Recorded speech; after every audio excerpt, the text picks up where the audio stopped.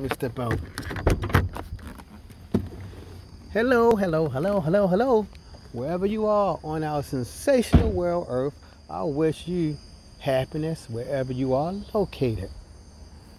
I'm just gonna get to the point. I'm not gonna get my little quiz like I usually do.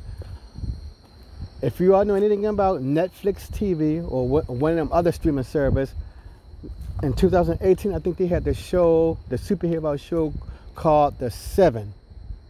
Oh no, not The Seven, and another, aka The Boys. Now I was checking online, comparing the Seven's most powerful member, who's called Homelander, versus Superman.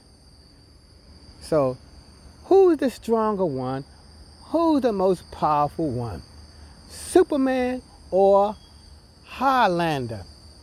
Right now, on my streaming service, I'm on episode 6, I believe, of the show, The Seven, or The Boys, or whatever they call.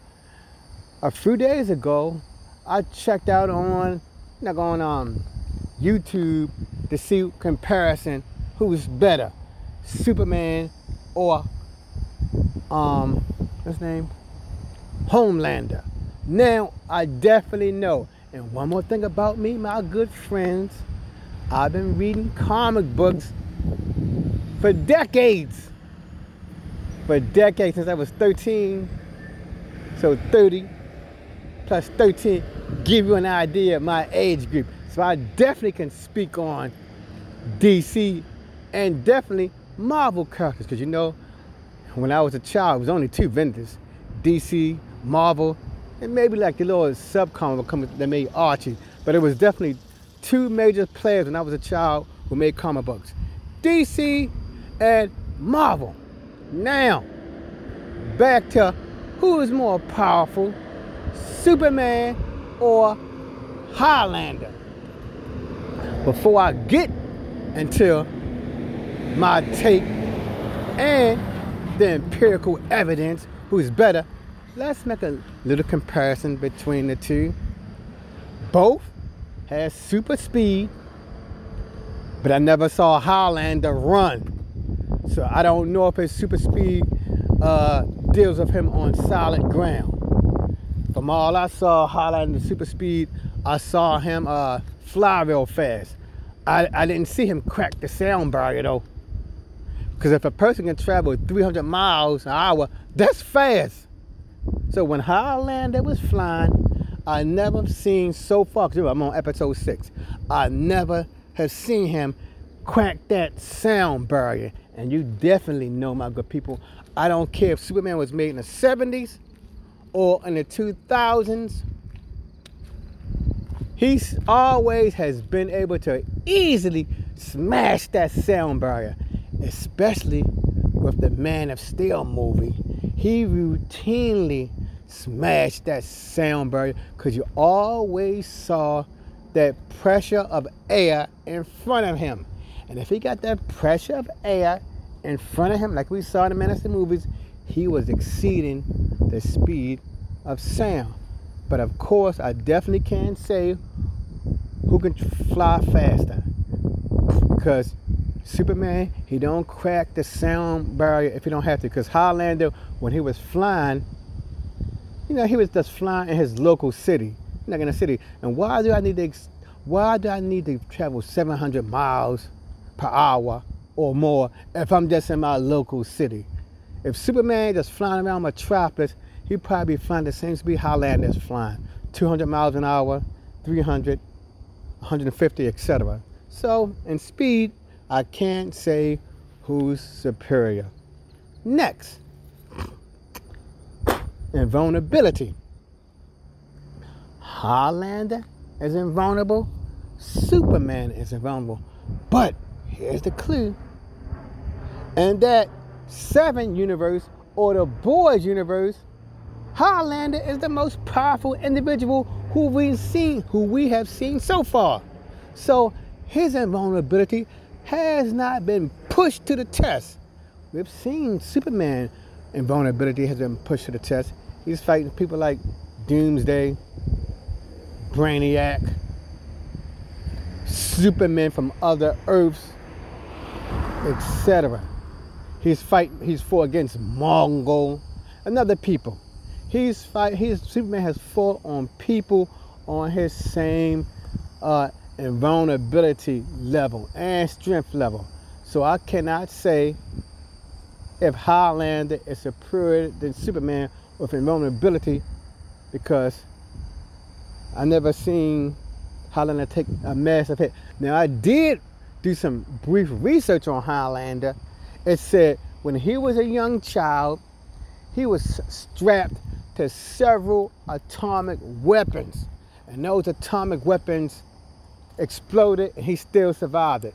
So if this television version is based on that exact same Highlander, then I would have to say he's on par with Superman when it comes to invulnerability. Moving down the line, I can say heat vision. Both Highlander and Superman, I definitely have to say this, I give it to him. I say they probably equal in heat vision. When Superman is on Earth, nothing is able to withstand his heat vision. Brick can't withstand it, steel can't withstand it, or any alloy of steel can withstand Superman's heat vision. So Highlander, brick cannot withstand it, steel cannot take Highlander's heat vision, nor can metal alloys withstand it. So I say right there, Superman and Highlander heat vision are equal, because when they do cut through the steel, they cut through the steel like butter. For instance, I definitely remember this. I think it was in episode 3 when Highlander destroyed that Baltimore congressperson plane. He was, I said he was about at least 300 meters away from the plane, and he cut through that plane like it was butter. So yes, Highlander, and that's another point. Superman, he can be far away when he uses heat vision, and it's still just as effective and that's as deadly, whether he's 6 feet away from you or 6 meters away from you, or he's 400 meters away from you. Highlander, it applies to Highlander as well. His heat vision is still as effective as if he was 3 meters from you, and if he was 400 meters away from you and he still shot you, his heat vision would not lose its potency. Next, strength. If you've been reading comic books or even in the Man of Steel movies, we have seen Superman lift up massive objects. Before he got his Superman costume in Man of Steel, he was holding up that oil rig. That was number one. Before he got his costume, he destroyed that man's truck with those metal beams. But that's a minor display of strength. Spider-Man can do stuff like that. Highlander, as I stated earlier, from what I've seen of that 7 universe, no one has really pushed his level of strength that much. Any superhero, I've seen Highlander, he killed people by sticking his hand through their chest.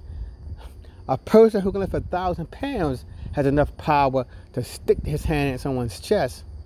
In a movie so far, I haven't seen Highlander rip any doors.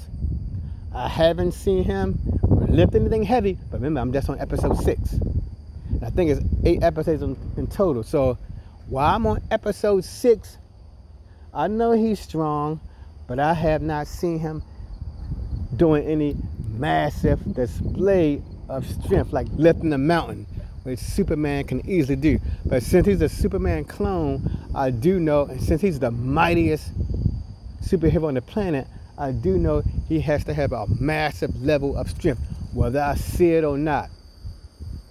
But now I'm only comparing him to the Superman in the movie theaters. I'm not comparing him to the Superman in the comic book, because the damn Superman in the comic book, with the help of Wonder Woman and the Martian Manhunter, he can pull the earth.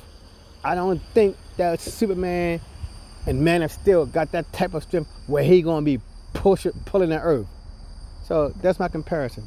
Also, if you like my little discussion, give me my little thumbs up. Give me a little thumbs up. If you want to subscribe, subscribe to my channel. Now, the next thing I want to describe about Superman and Highlander is their intelligence level. Both of them, they do seem to have a high level of intelligence. Superman is a leader. He's led the Justice League a number of times, and basically other heroes look up to him for his intellect, not just his brawn and might. The same can be applied to Highlander. He has a high degree of intelligence. He's a leader. Whether he had his powers or not, he still is a natural leader. But of course, having the powers is intimidating. But Superman and Homelander, they are both alpha level characters. And when I say alpha, a woman can be an alpha just as easily as a male could be alpha. But in this case, they just happen to be two alpha level males. All right, I believe I want to say one more thing to wrap it up, but I compared their ability to fly. I compared their heat vision, and also, okay, the minor powers. And I didn't see Highlander displayed in the movie, in the TV series yet, because remember, I'm on episode 6. But when I read the books, when I read the little internet excerpt, it said that Highlander got them little weird powers like Superman has, like frost breath. He can blow a tremendous amount of air and all that. So since he's a Superman clone, he can do the same thing, but I haven't seen him do it, because even Superman, for the most part in the comic books and in the movies, he don't, since he got so many other powers, he don't go around using his freeze breath all day long. He don't go around using his powerful wind breath all day long.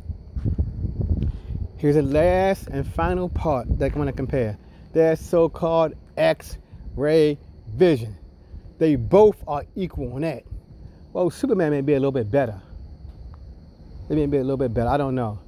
Because Superman, he can use his X-ray vision miles away. Miles away.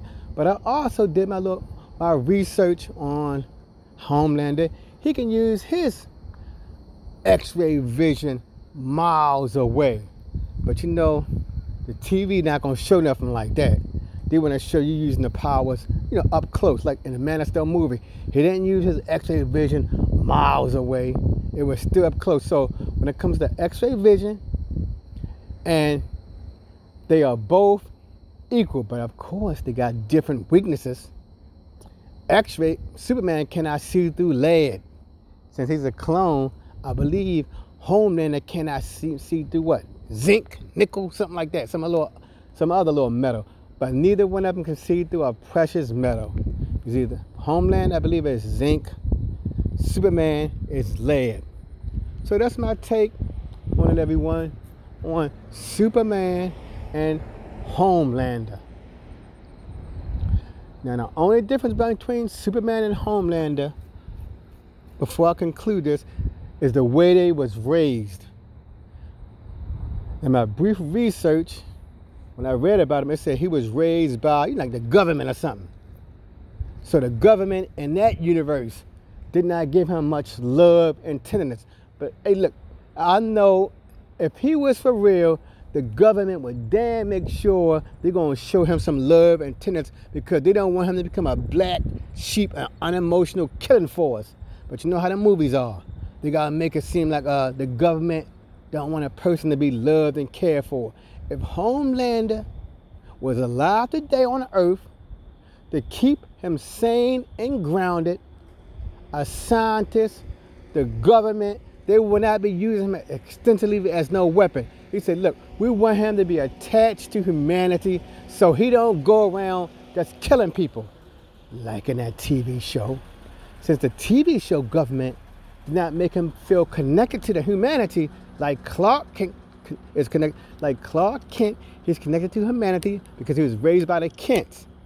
If he was alive today, I guarantee you, if any alien come to this planet as a baby and he's under the government care, whether he or she's under the government care, it would behoove the government to make sure that alien powerhouse, while they young, while they tender, while they don't have their full potential, you better make sure that person is shown some love, taken to the movies, giving birthday parties, have a couple little friends. Now, they don't have to have a lot of friends, but at least be giving a lot of love from adults.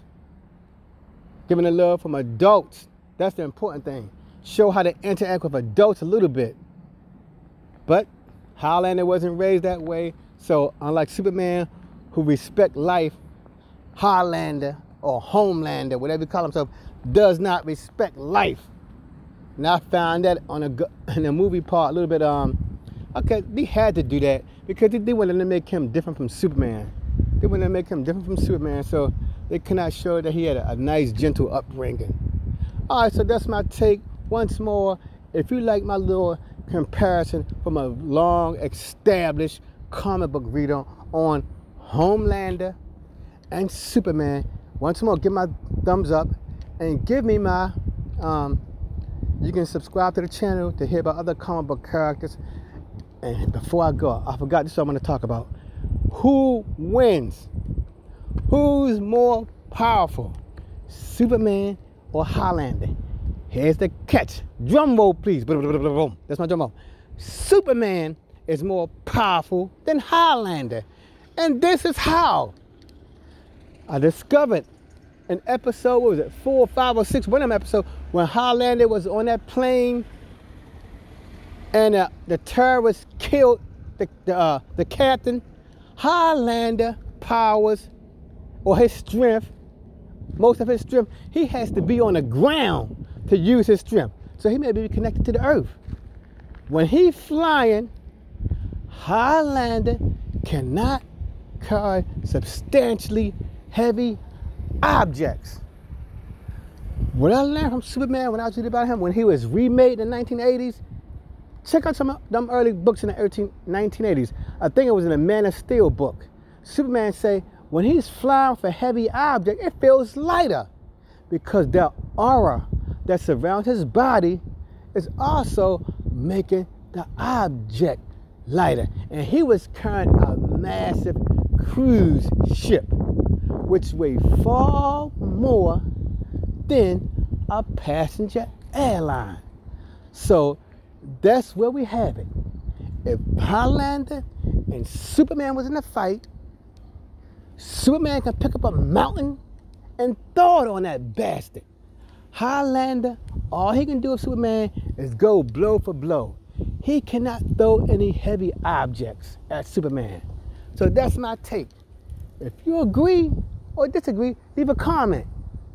And once more, give my thumbs up. So, in hindsight, Superman is superior because he does not have no restrictions on what he can lift when he's flying. Peace.